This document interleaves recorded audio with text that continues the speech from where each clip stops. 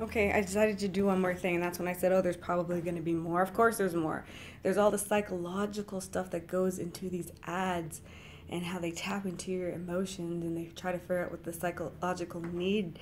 That's what you got to figure out. What your product, what is the psychological underpinning need that it can fill, and you can tie it into your product, and then they'll be just like, oh, zombies to buy your product or buy you.